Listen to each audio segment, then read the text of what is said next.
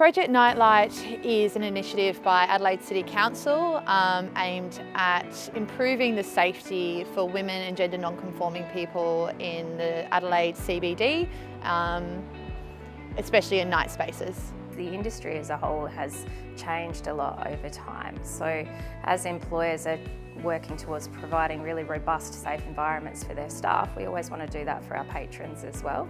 And being a part of an initiative like this demonstrates to the wider public that dinosaurs are no longer tolerated. For me, I think Project Nightlight is really taking the time to make sure venues are aware of situations that are happening and what we can do to help be a safer part of the community.